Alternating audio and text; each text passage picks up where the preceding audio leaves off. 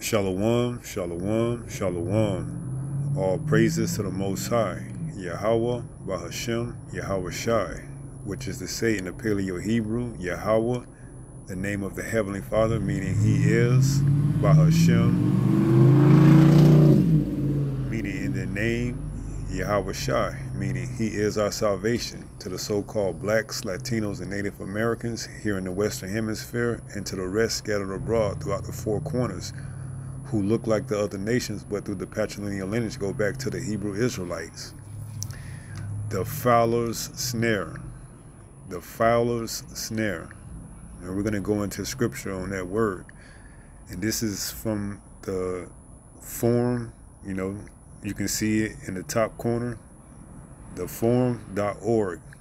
And it headlines reads, How Digital Identity Can Improve Lives in a Post-C19. You see the last word. So there's a particular piece of this article that caught my eye that I want to share to show you how the fowler, who's in charge, is going to set his snare and is going to get a lot of people to, comply to it. So let's scroll down and let's just jump straight to the point.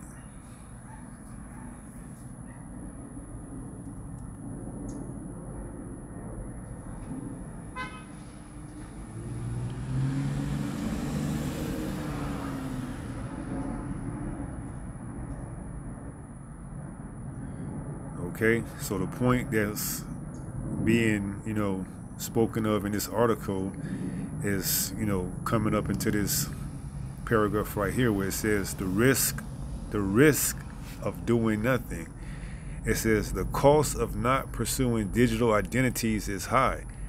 Being able to digitally prove claims is vital to enable paperless, contactless, streamlined processes across public and private sectors. Sadly, the C, and you see what the word says, has shown many cases of fraud applications for grants from bogus organizations selling non-genuine tests to citizens, setting up fake companies, or enlisting fake directors to harvest data. In the UK alone, Policy Exchange estimates that fraud and error could cost the government between 1.3 billion to 7.9 billion. Okay, and in American, that's 1.8 billion, in the US dollar to 10.8 billion. So we see through, the C1 that a lot of companies were, claiming to, get these loans, these personal protection equipment, these PPE loans, and they were not who they were saying they were being. So through the advent of these digital identities, you're going to have to prove who you are. So you won't be able to, falsely make claims to get money that don't belong to you, or get loans that you don't have the intention on using for. In other words, scamming. So these digital identities are going, prove to who you say you are, whether it's publicly or whether it's private. Publicly meaning the everyday individual, and private meaning these big companies, these organizations. You're going to have to prove your identity, and say who you are, and pretty much it's going to be biometric. And these digital IDs are nothing but, the mark. They're going to put everything on them. So this mark is going to encompass everything. And what I'm going to show you next is the things that this digital ID, which is going to be, translated over into the mark, if not already come out as the mark, what, you're going to need to conduct business or be on this man's grid. And that's why I say the fowler's snare. And like I said, we're going to go into that word fowler, and, we're going to see exactly what it means. So here it is. So as you can see, this is the snare that the fowler is going to lay. This is the snare that the fowler is going to lay in order for you to keep on the grid. You're going to have to get this digital ID, this mark, that's going to encompass everything that you see here. Now, you can see starting at the top is healthcare. So in order for you to use healthcare, you're going to have a digital ID, a biometric to prove who you say you are, and that biometric is going to be placed in between your thumb and your finger, your pointer finger, right there in your right hand. So it says for users to access insurance, treatment, to monitor health device, wearables, for care providers to demonstrate their qualifications. So you can see for healthcare, you're going to have your biometric or your digital ID, which is going to be that mark. You're going to have that to show proof. Going to the right, it says financial service, to open bank accounts, to carry out online financial transitions. So in order for you to have an active bank account, you're going to have to prove who you are with biometrics, digital ID, which is going to be encompassed on that mark. It says for food and sustainability, for farmers and consumers to verify, what does it say? Provenance of produce, to enhance value and traceability and supply chains. So he calls us all, both small and great, rich and poor. So for bigger organizations, you're going to have proof. So this thing is going to trickle down from every aspect of life, in order for you to be part of this, society and be on this grid. You're going to have proof of your biometric, which is a digital ID, which is going to be that mark. So it says travel and mobility, to book trips, to go through border control between countries or regions. You're going to have proof with biometrics of your digital ID, which is that mark. So you can see where this is going at. Pretty much he's locking up every avenue of whatever it is that you've known up until this point that you're going to have proof of, which is that biometric digital ID, which is that mark. So you see it. It says humanitarian response, to access service it says to access service to demonstrate qualification to work a foreign country. So if you on visas, if you come in to go and work in different countries, you're going to have proof. Okay? So there's no getting around this. You're going to have biometric proof, digital ID, the mark to show exactly who you are. Because fraud is a key thing, man. There's a lot of people that's claiming who they are and they're not. So this system that's going to be up and running is going to be based on biometrics and saying and proving that who you are is who you are. It says e-commerce, to shop, to conduct business transactions and secure payments. So this is going to encompass on this digital ID, this biometric, this mark. It's going to have everything on it. You can see everything is being covered right here in this overview on this, website, which you've seen that they can't deny that it is, because it's on their website and you've seen it and you reading it right here firsthand. Social platforms. So those of you who want to continue to be on social platforms, you're going to have to prove and say who you are. No longer can you make a fake account, and use the social platforms in that, regards. No, you're going to have proof. You're going to have biometrics, this digital ID, this mark, which is going to encompass it. It's going to encompass it all. It says e-government. Let's go back to social platforms. It says for social interactions, to access third-party services that rely on social media logins. So this is a new thing that's coming too. Biometrics, digital ID is going to be encompassed to your biometrics. Once they insert that into your hand, it's going to, say who you are. Okay? There's no getting around letting somebody else use your password. And no, everybody's going to be held accountable for their own, biometric, their digital ID, the mark. E-government, for citizens to access and use services, file taxes, vote, collect benefits. Okay? So you seeing where this thing is going at. It's covering every aspect. You're not going to be able to get around it. You want to file taxes. You want to receive Social Security. You want to, get any kind of benefits from the government. You're going to have proof of who you are. Digital ID, biometric. It's going to be put right in your right hand. Okay, so there's no getting away. There's no getting around this. It's coming. And this is the mark. It's showing you it's going to have everything. Telecommunications. For users to own and use devices for service providers to monitor devices and data on the network. So if you want the internet, you want to use any form of Wi-Fi, you're going to have proof. In order for you to connect to that data network, you're going to have proof of who you say you are. You're not going to be able to share your internet provider with anybody else. It's going to be designed and specifically for you, the user, with your biometric, your digital ID, because they're going to hold everybody accountable. Okay? See, this thing is going to extremes that we never seen before. Everybody's going to be held accountable for what they do and what they say online, in person. It's going to be all controlled and monitored by what? Biometrics, digital ID, and that thing is going to be put on,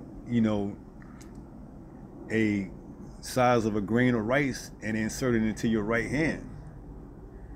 It's going to be designed. It's going to be designed specifically for your biometrics. Smart cities. It says to monitor devices and sensors transmitted data such as energy usage, air quality, traffic, congestion, and you're not going to be able to go into these smart cities without having this mark on you, inside of you, I meant to say. Okay, because everything is going to be monitored in these smart cities, or these 15-minute cities. Is going to be all ran digital. Okay, everything is going to be digitalized. Whether you go into a store, whatever you do, it's going to be monitored. You're going to be held accountable. Okay, so this is the age of technology we're getting ready to go into, completely 100% digital. Everything monitored and tracked and held accountable for that individual by their biometric or their digital ID, which is the mark. Okay, so you've seen how it's going to encompass it all.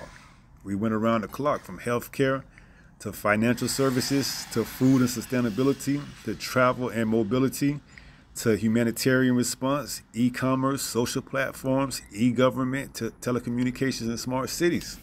So you can see how this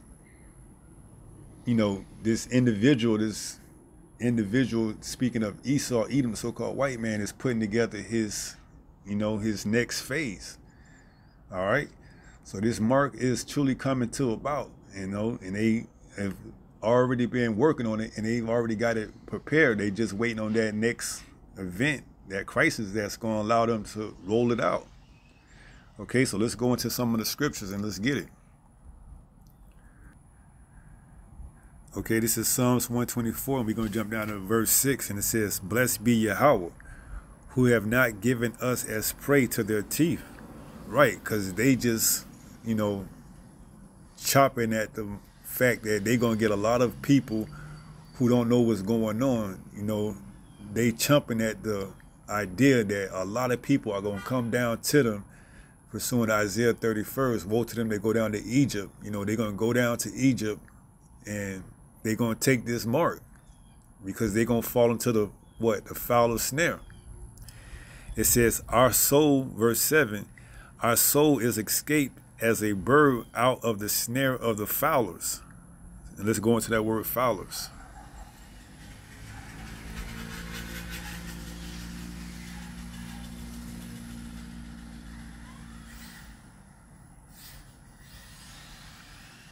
It's the Hebrew word 3369.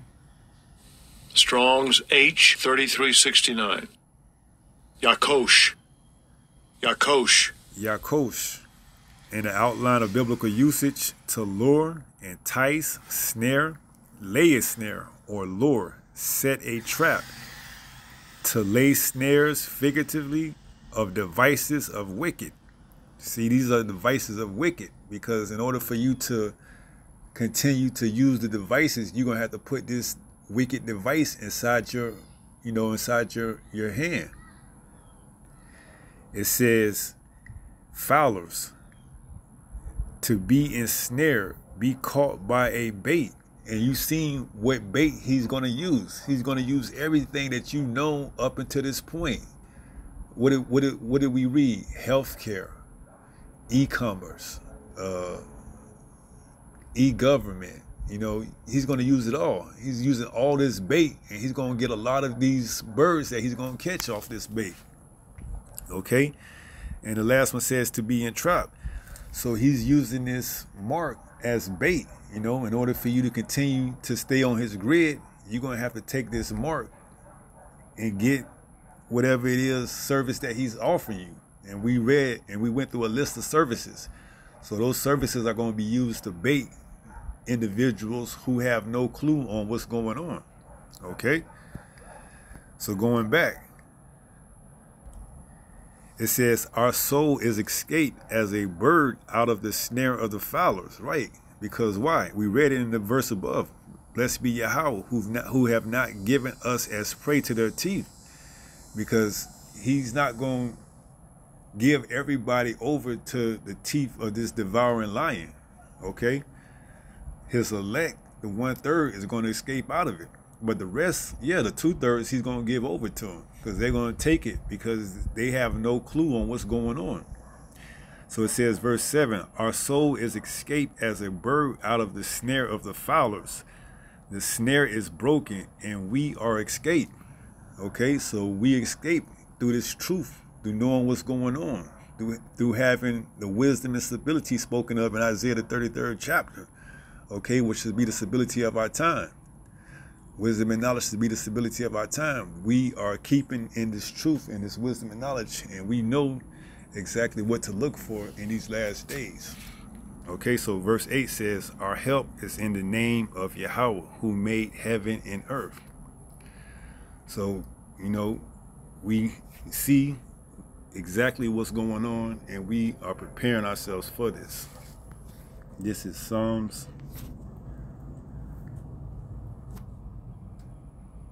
64. And let's just jump down to it.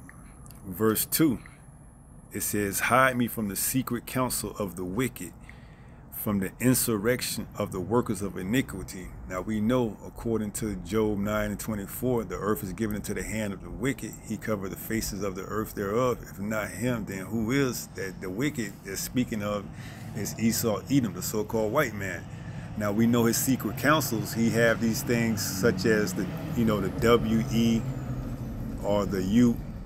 So I'm putting these together, you know, I'm not saying the last part, so, you know, you don't get hit with any kind of whatever YouTube want to use against you. But, you know, these are the secret counsels. And these are just some of the ones we are privy to, because we don't know all their secret counsels, but we know enough, or was shown enough to be, you know, aware so that we can, you know, move accordingly.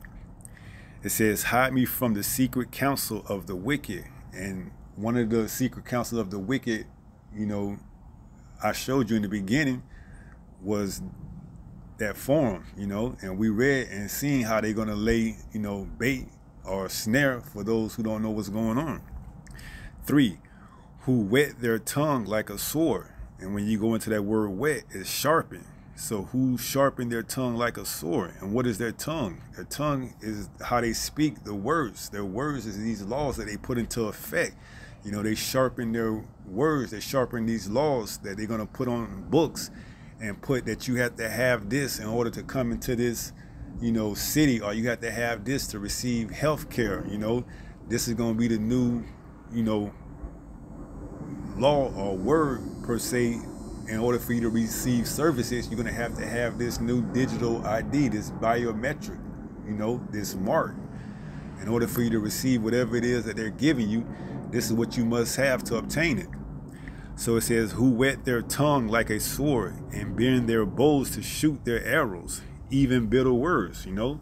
So these words, these laws, you know, are going to be bitter. You know, it's going to be in complete opposition of what the truth says. You know, we're not supposed to take this mark. So it's going to be bitter words. That they may shoot in secret at the perfect. Suddenly do they shoot at him and fear not. They encourage themselves in an evil matter. They commune of laying snares privately. They say, who shall see them? So they, in these secret councils, in these secret, meetings, they come up with these things privately. And by the time they materialize and bring them out to the public, they already have the reaction that they need so they can go on to their next phase. Okay? So they usually refer to these secret councils as think tanks. This is where they go and they think how they're going to, see or lay out the landfill or the landscape for the next 10, 15 years. That's why they're saying by 2030, they're expecting everybody to, be completely digitalized. But who's to say they have that much time?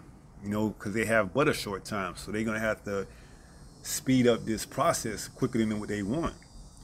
So it says they encourage themselves in an evil matter. They commune of laying snares privately. That's what they do in their so-called think tanks. When they think about how they want to project the, layout for the next 10, 15 years for society. They say, who shall see them? They search out iniquities. They accomplish a diligent search.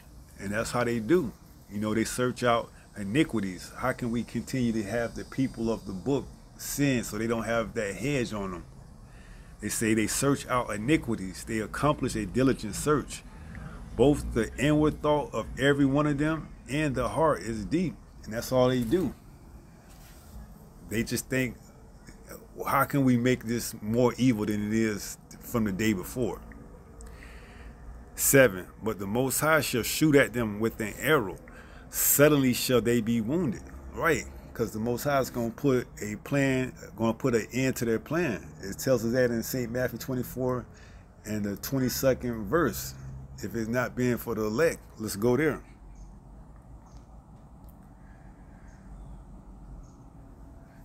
This is St. Matthew chapter 24, and let's go down to verse 22.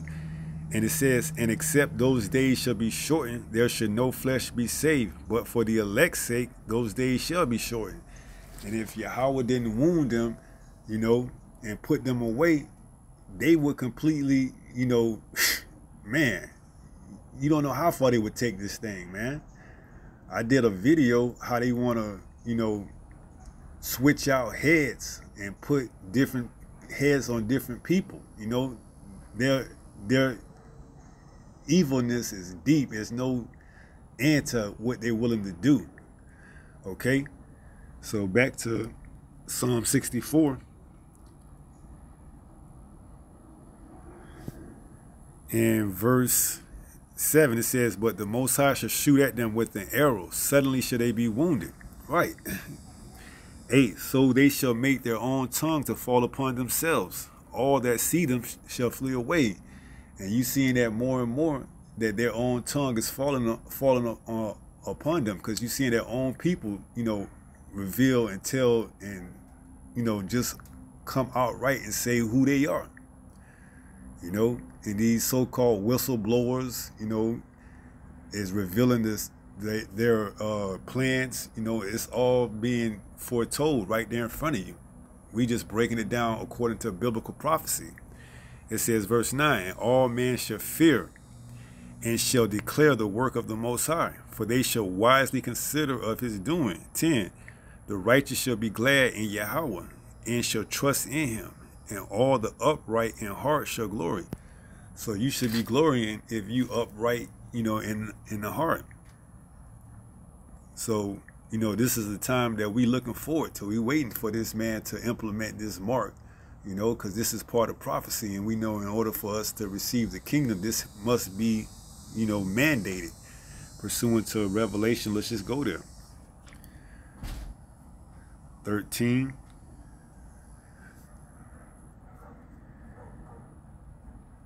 And verse 16. And it reads, and he causes. And when you read, and when you go into that word causes, let's just go there.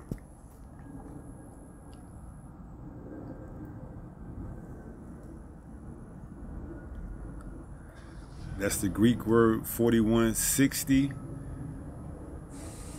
Strong's G 4160. Poyeo. Poyeo. Poyeo. And the first one is to make. So he's going to mandate that you have to have this, in order to do business. So going back, when it says, and he causes all, he's going to mandate. This is going to be law. We read that he wet his tongue, he sharpened his tongue as a sword. He's going to mandate this. He's going to make this a law. And he causes all, both small and great, rich and poor, free and bond, to receive a mark in their right hand or in their foreheads. So you're going to have this mark, this digital ID, this biometric, in order to do business on his grid. And we seen the grid encompass it all. So in order for you to do business, you're going to have this mark in your right hand or in your forehead, and that no man might buy or sell. Okay? And we read that. And on the overview of his platform on what he want to do with this digital ID, this biometric system, which is going to be the mark. And that no man might buy or sell save he that had the mark or the name of the beast or the number of his name. Here is wisdom. Let him that have understanding count the number of the beast, for it is the number of a man, and his number is 666. All right. So this is where we're at. He's preparing privately in his secret chambers, his secret council, that he's looking for the right time to bring this thing out. He's already had it out. He's already had it planned. He's just waiting on the right crisis to come about so he can bring it out. So we praying that it comes sooner rather than later. Okay? So just be prepared. Now in that, we're going to close out in 1 Peter 5:8. And it reads, be sober, be vigilant. Okay? You got to be sober. You got to be vigilant. You got to continue to look out for these things. It says, because your adversary, the devil, he's looking to chomp at you with his teeth, as a roaring lion walketh about, seeking whom he may devour. And 2/3 of our people are going to get devoured by this devil, this devouring, this roaring lion. So, continue to stay sober and vigilant and enduring to the end, if it be the Most High will. Hopefully, I pray somebody was able to get something from this. And until the next time, if it be the Lord's will, stay strong, stay in the faith. We almost home. Shalom.